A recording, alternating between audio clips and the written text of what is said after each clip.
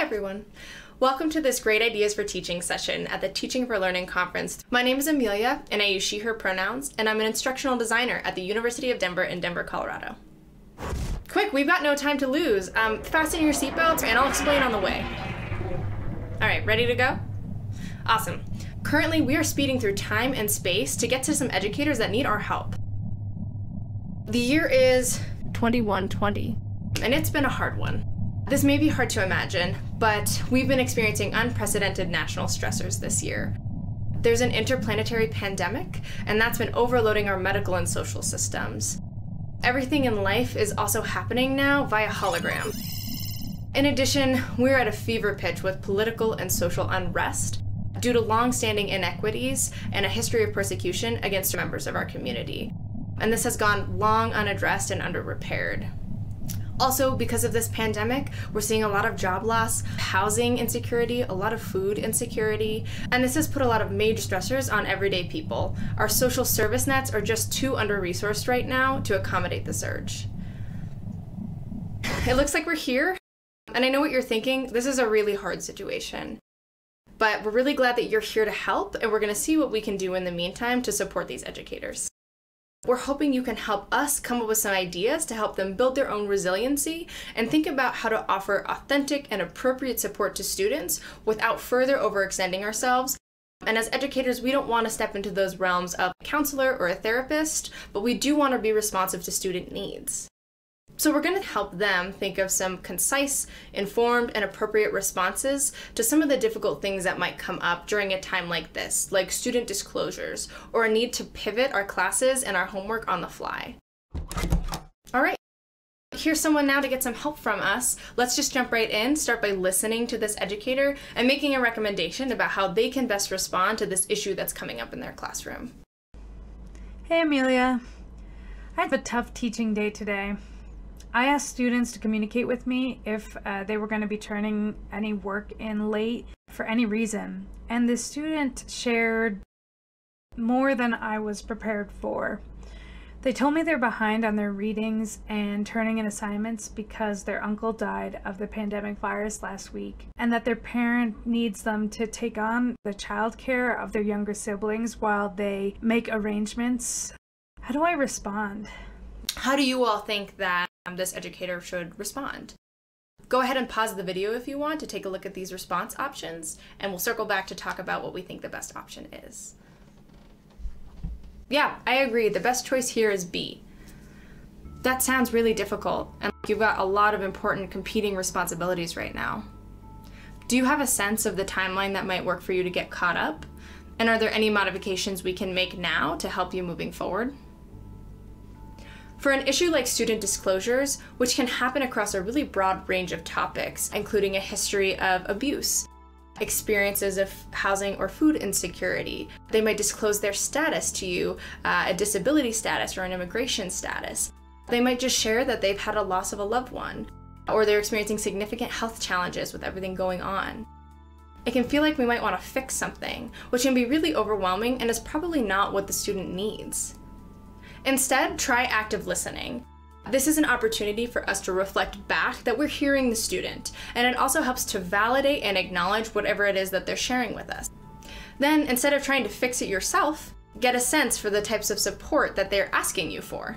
It may be just as simple as having the ability to tell you, and they already have a plan and some ideas for how to get caught up. Or they might need time to let you know what their plan is. Either way, encouraging them to think of some solutions takes the guesswork off of you, and what it also does is it extends empowerment to them to find a solution while knowing that they're going to be supported in doing that. All right, awesome job. Let's see if we can help anybody else out. Hi, I was hoping that you could help me with something. I'm not exactly sure how to navigate it. So one of my students stayed behind class after class the other day, which is good because I've told them that I want to support them, and this is a really difficult time. And I'm trying to foster open and transparent communication about what they need. But today they said that they need help getting another person in my department to recognize the importance of them having extra time on assignments and tests. And so they want me to reach out on their behalf to one of my colleagues to help convince this colleague that the student should get extra time. So I'm not exactly sure how to navigate this. I was hoping to get your help. Good question. That makes a lot of sense. What do you all think that this instructor should do? And remember, you can go ahead and pause the video while you look at these responses to think of what might be the best approach. Great. I think the best answer here is C. I'm sorry to hear that you're having that trouble, and I'm glad you felt comfortable sharing with me. Thank you.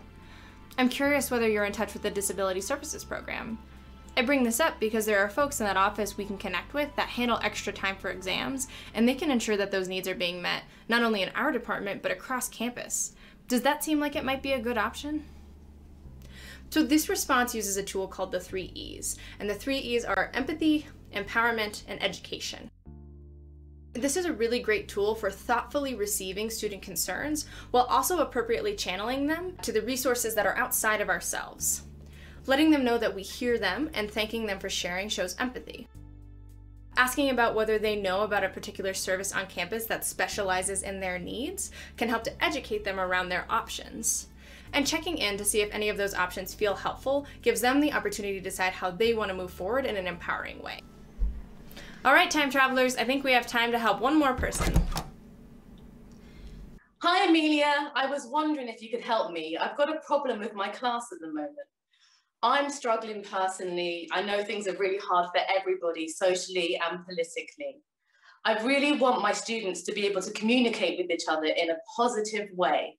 And so with that in mind, I started some group discussion meetings online so we could talk about political issues and things that were on their minds. Unfortunately, every time we have a meeting, they just erupt into a horrible argument. I'm pretty certain my students are using discriminatory language against each other and saying potentially harmful things, but I'm just not down with the kids. And to be quite honest, I don't understand what they're saying. If you have any advice about how I could approach my students or intervene in a healthy and constructive way, it would be really appreciated. At the moment, I just feel like giving up. Yeah, let's check in with the educators I've got here and see what they think the best option might be.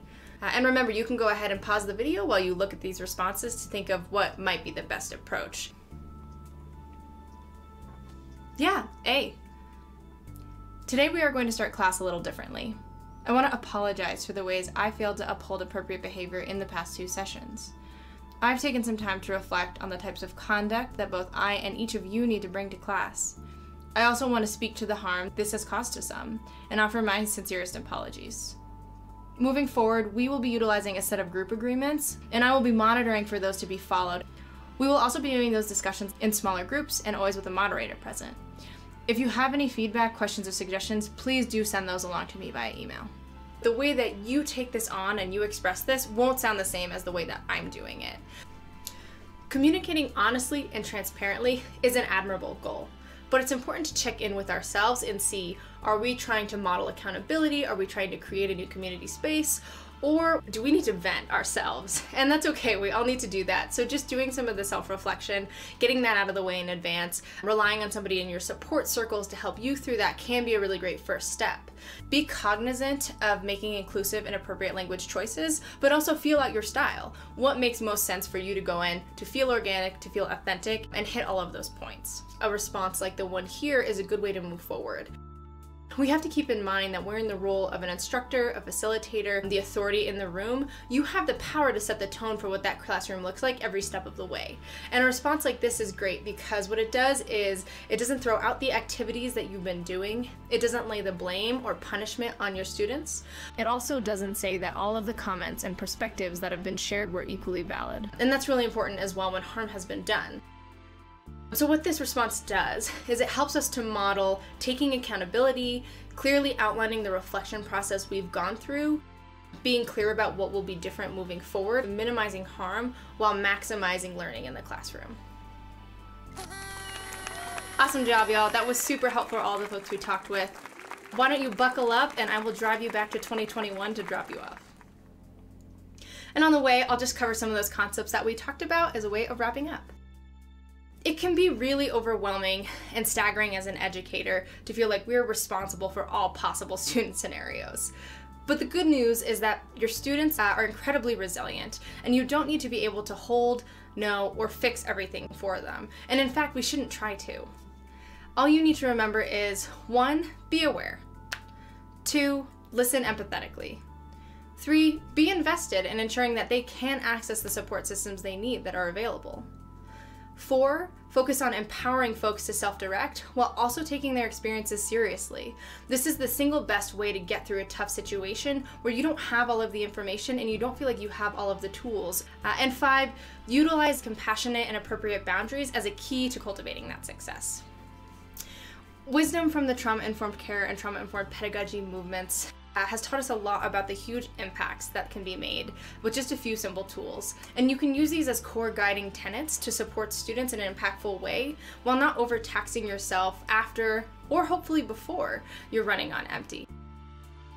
If you want to learn more about these concepts, look into some of the things we've talked about, please do check out the accompanying handout that goes with this presentation.